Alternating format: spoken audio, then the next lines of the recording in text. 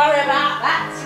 See now, you do well to get these women some coffee rather than standing here and slanging them off. So key tawdry.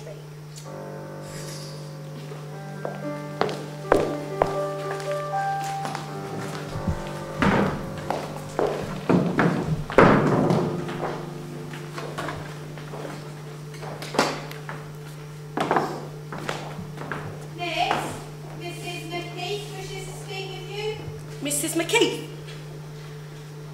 Showing. Good morning, madam. Madam, good morning. What is it, please? Do you recognise me? Of course I know you.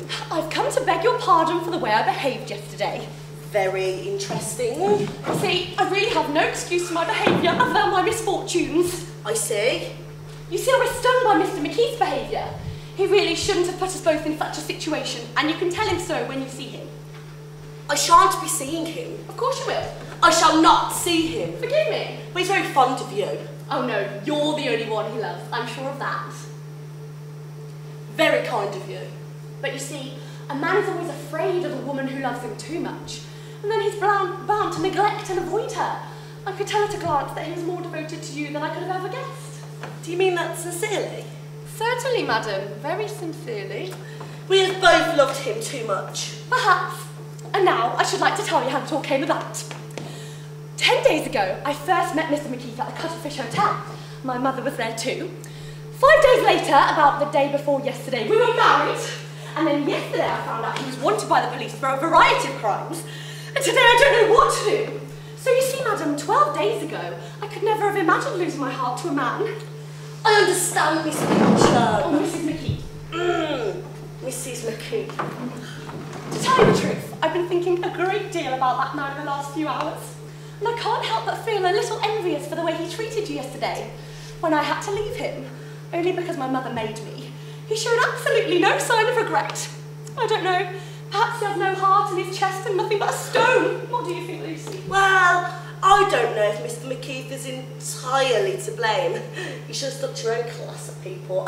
Do you, miss? Oh, Mrs. McKee. Mrs. McKee? Perhaps that's true.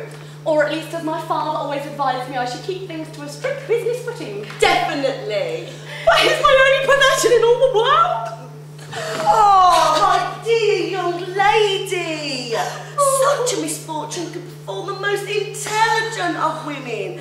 And after all, you are his wife. On paper, that should be a comfort to you. Oh, my poor child. I can't stand to see you so depressed. Won't you have a little something? A little something? A little something to eat? Oh yes, a little something to eat. How kind of you. The hypocritical strumpet. Here, this ought to do. Oh, you really are too kind, madam. Oh, what a lovely picture. Where did he bring it? Bring it? Oh, did he bring it to you here? He didn't bring it. Did he give it to you here in this room? He never was in this room. But there wouldn't be anything wrong with that. Oh, the paths of fate are so dreadfully crisscrossed. Must you keep talking such nonsense? You only came here to spy. So you know where he is? Me? Don't you know? Tell me this minute where he is. I have no idea. You don't know where he is, word of honour. Oh, and you don't either. Oh, it's terrible. Now he has two commitments, then he's gone. Polly, I can't bear it. It's dreadful. Oh, well, at least I found a friend in you after all this tragedy. Won't you have a little more to eat? Some more cake, perhaps? Okay, maybe a little more cake.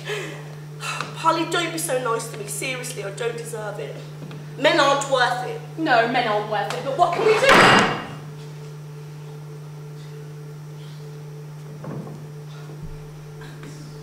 do? No. Now, what's to make a clean breast of it? Will you be angry with me, Polly? About what? It's not real. What? This here. And off that crook. Oh, is it a cushion? Oh, this is marvellous. You really are a hypocritical. I'll tell you what, if you want the key, you can have him. I'll make a present of him. If you find him, you can keep him. What's that? It's Mackie. He's been caught once more. This is the end. Oh. Polly!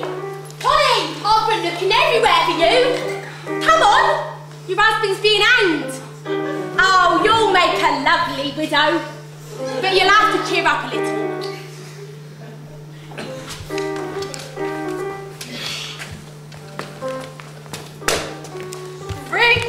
here. Those are the bells of Westminster. Stand up straight. I won't ask you why you look so worn out. I'd say you're ashamed. When the bells ring for a third time, that will be at 6. He's got to have been hanged. Make everything ready. For the last quarter of an hour, all the streets, Highgate being jammed with people of all classes you can't get through. Strange, then they already know. If this continues, the whole of London will know in another quarter of an hour, and people who had otherwise gone to the coronation will come here, and the Queen be riding through empty streets. All the more reason for us to move quickly. If we get the hanging done by 6, then the people can go to the coronation by 7. Get moving.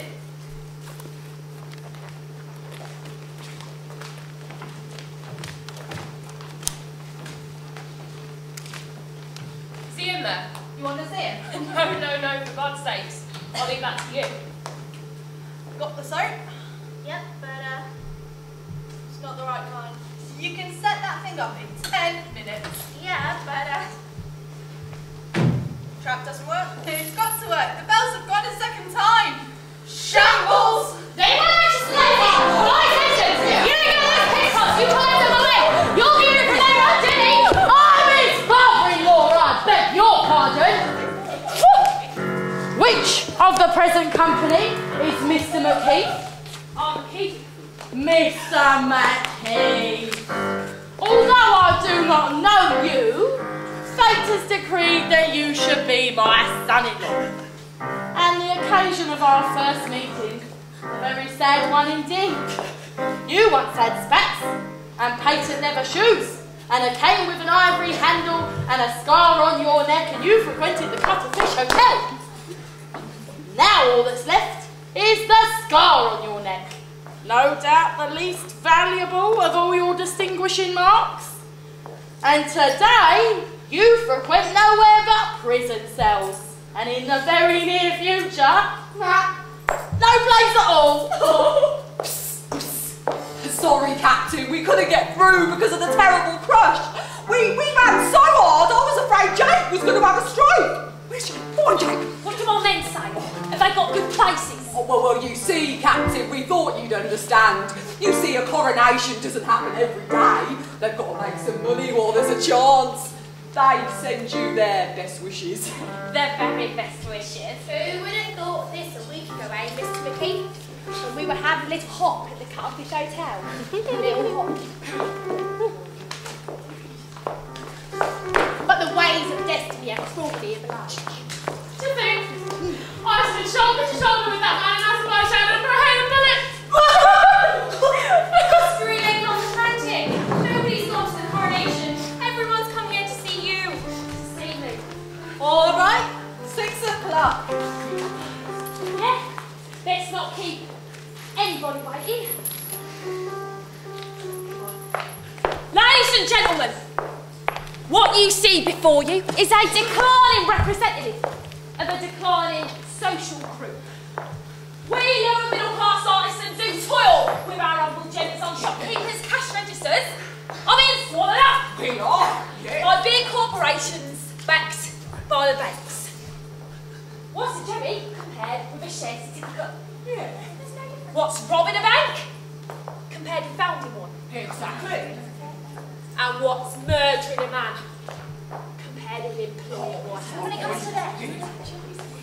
Fellow citizens, I hereby take my leave of you. I want to thank you all for coming. Some of you were very close to me. It surprises me greatly that Jenn should have turned me in. The concatenation of several unfortunate circumstances has brought me about my fall. So be it. I fall. Dear audience, we are now coming to the time when we must hang him by the neck. Because it is the Christian thing to do